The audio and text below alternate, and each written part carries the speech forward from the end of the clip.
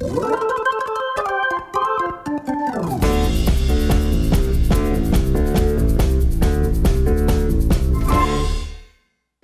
the rubber meets the road, as they say, this is the practical side of eDiscovery. This is where I'm going to show you what the software actually looks like. Let's briefly review.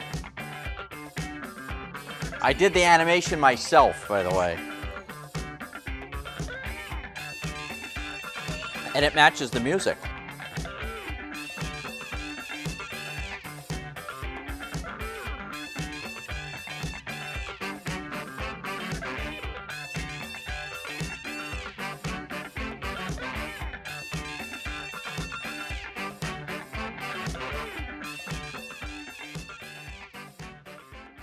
What we're talking about again in this EDRM model, this sort of accepted track of how you do eDiscovery, is on the left side of the screen, the early case assessment. You also heard it from the judges that were here on the panel. They want attorneys to get on top of this stuff early on in the process.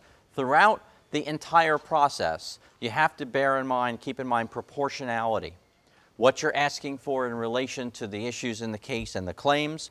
Planning is key. Planning this stuff out is always going to help. Remember the image from before of the hamburger buns in the hot dog bag. Bad planning. Didn't turn out so well. Working with your client. You cannot eliminate the client. In the past, paper discovery was different. They might give you a box or a stack of papers and you could look through it and do it. Now, you've got to interact with the client during this process and get them involved so they know what's going on, which is also going to help you with the costs because they'll understand what's happening and they'll know what they're paying for. Software is right in the middle, is right in the middle there as we talked about earlier. So let's see how this stuff really works. What are the mechanics? How are we really doing this? How do we get the data from the client? We are lawyers and paralegals. We're not IT people. How are we supposed to get this stuff from the client? It's a lot simpler than you think. There's two ways to do it, generally speaking, and it depends on the eDiscovery software company that you pick, but you're going to do it by direct upload to the vendor, to the software company, or you could send it or have your client send it. Now, some of the software companies actually have the ability to remote in sophisticated situations. They could reach into your client's computer system and gather out the data and things, and that's where working with the software company is going to be helpful. But basically, it's as simple as working with your client's IT person who manages that data, either in-house or outside of the business, and saying, look, I don't need everything. We're going to wind up paying huge amounts of money to upload worthless data. So we need to carve out a slice of this data based on custodians, based on time frames, based on email addresses, whatever you can come up with to kind of reasonably limit down that data, and then you just upload it or have it burned to a thumb drive or disk or something and sent directly. Okay, so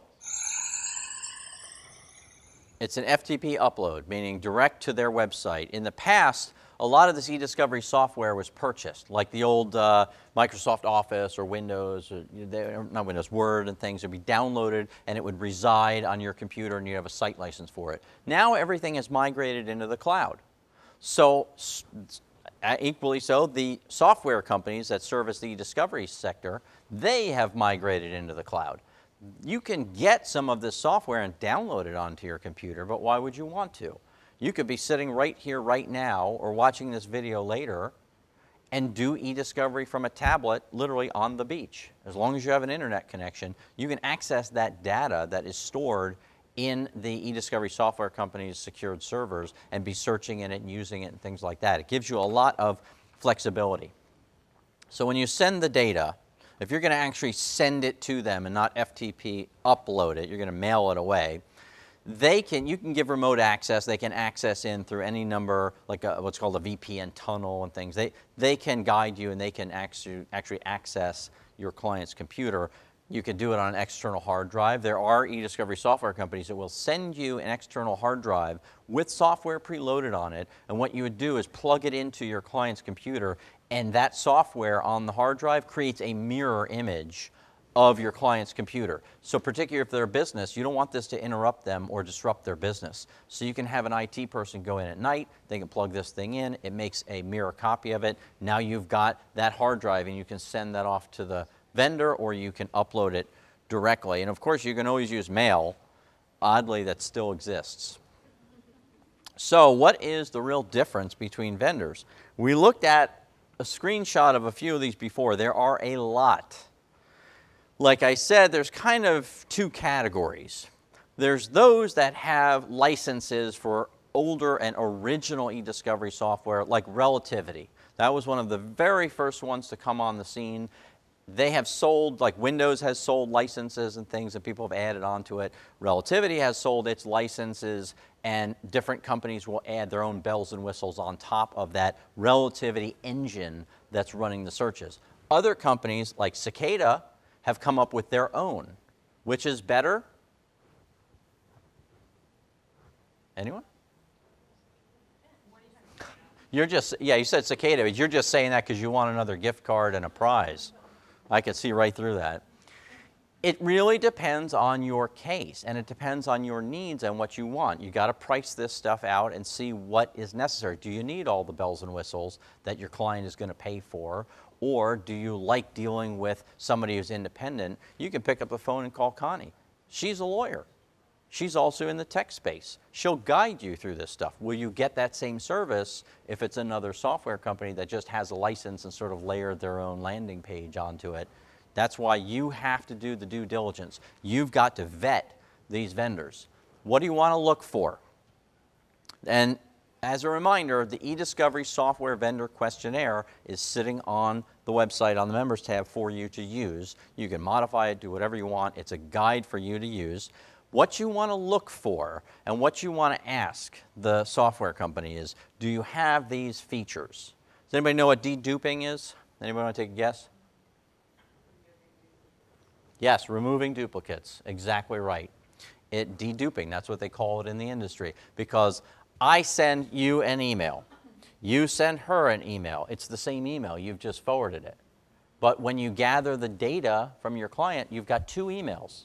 You've got the original one and you've got the second one, but they're the same. It's just forwarded. Do you need to look at two emails that say the same thing?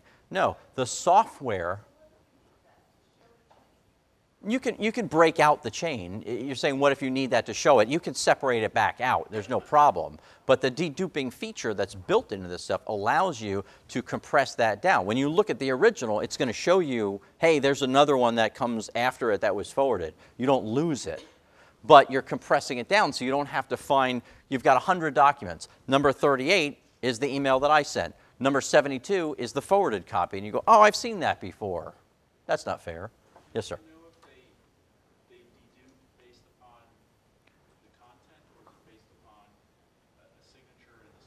Good question. Do they dedupe based on content or based on the source material? Generally speaking, as I understand it, and I did not design any of the software, so take it with a grain of salt. I think more often than not, the way that it's operating behind the scenes in that engine is it's using the hash value, which is like the VIN number for a particular document, you know, for a car, and it's looking at this data. I think it also looks at the content data. Good question. If it's produced by PDF and the metadata is stripped out of it, then what do? That's where going back to how you request it becomes important, because you might get to a point where you say, hey, I asked for this stuff in native format, you gave it to me in PDF. The reason why I wanted it like that was because I needed to dedupe it and things, and that's why the format that you request in the production request becomes important. Yes, ma'am, you had a question. Yes, I've been doing this a lot recently. I'm using CS-Disco. Yep, Disco out of Texas. Yeah. Yep. Yeah, and they're in Houston. They've been very good, and I know they're a competitor, so I probably should. Yeah, there are competitors. You can't mention their name. We'll cut it out of the video. No, Connie's not worried. What happens with deduping is that the computer, now assuming that you extracted the ESI, directly and it's uploaded to the platform, the computer compares and will be able to tell that the two documents are identical. And so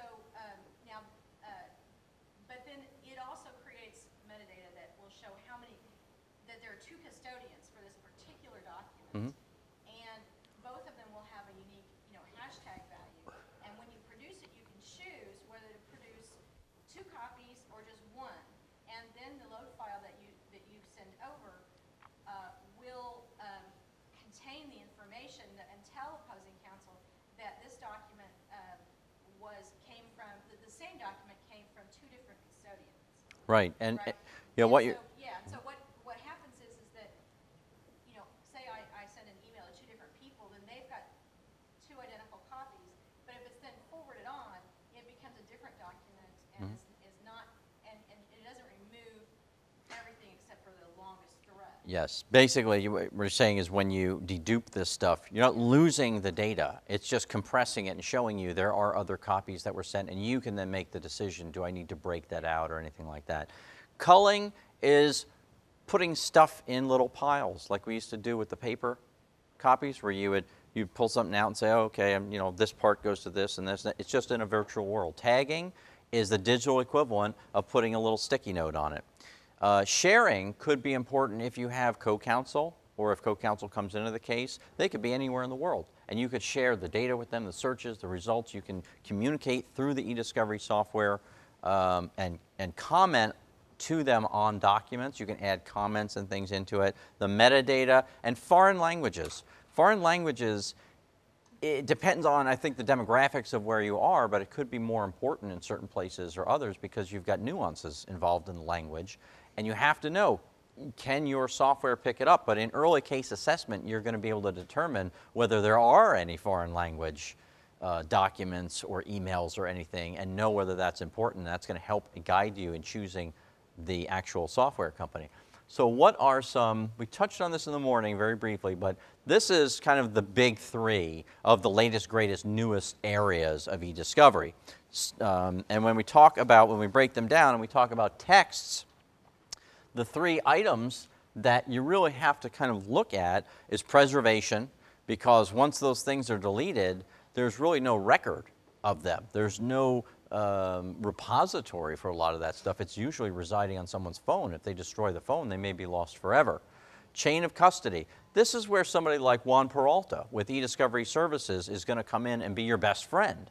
Because if you can get the phone from the other side, or even from your client to produce, and there might be some very helpful information on your client's own phone that is of benefit to your side of the case, you're not going to try to do this on your own. That's not what we do as lawyers and paralegals. You're going to call up Juan Peralta and say, what do you need from me, and what are you going to charge me, and what am I going to get in the end? And he's going to kind of guide you through the process, or someone like him. That's why I wanted to have him involved with this presentation, so you know there are people out there like that that can do it, that have that level of sophistication, so you don't have to try to take this upon your own shoulders. And of course, chain of custody and that stuff is important, and it's of great benefit that he is a Florida registered paralegal, because he can speak to the chain of custody, whereas maybe others who are technically competent but don't have the legal background, they might not be able to understand to the level that he can the issues involved with preservation of the data for the chain of custody. And then getting it to the vendor. How do you get, okay, he's given it to you in some sort of a manner, digitally, or some kind of a little thumb drive or something like that. He's pulled this data off the phone. How do you get it to Cicada? That's where you call Connie and you say, hey, I have this data, this is what I'm looking to do, and they guide you through it so you can get it to them, and then use the software to search through these tens of thousands of texts, let's say, that you would have. Social media is the next big area. Preservation, the conveyance to the vendor with a question mark, because can the vendor even absorb this? Not all vendors can, not all the eDiscovery software vendors can, so that's where you want to go through that checklist.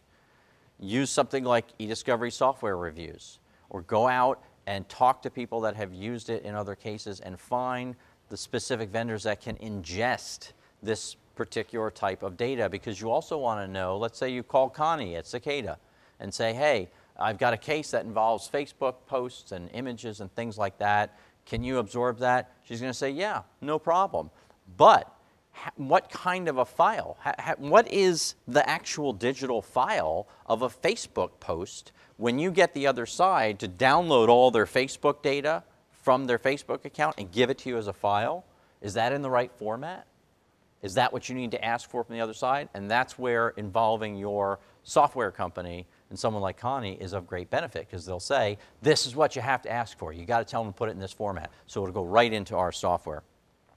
And then, of course, the use. And there are ethical issues that we touched on earlier in the ethical part, that you can't fake friend people in Florida to get their Facebook information and things. But oftentimes you don't have to go down those routes, because you're going to have a friend of your client that has seen something on someone's page, and they're going to know it existed. So you're going to ask for this stuff, and then it's going to grow from there. And the evidence rules apply for the use.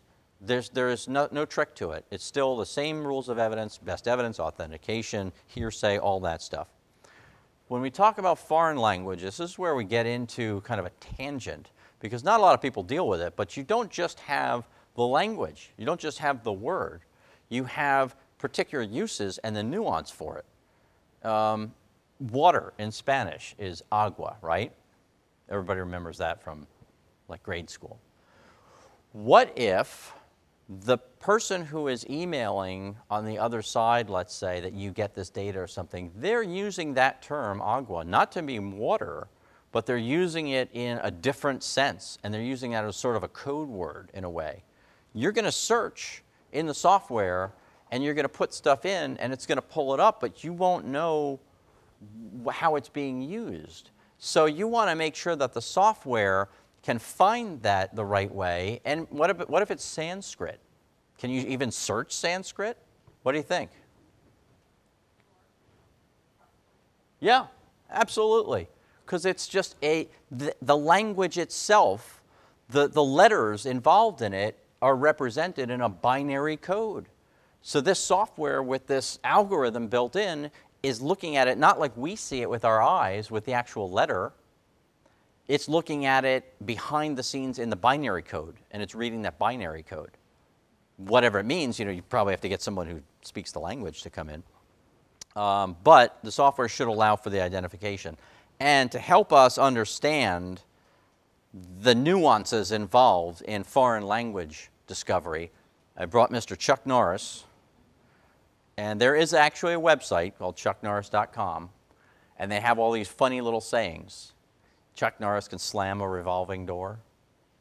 And it just highlights funny little sayings, but it highlights the translation of foreign language and the meanings and the nuance in the software. And then my personal favorite is this one. Water gets Chuck Norris.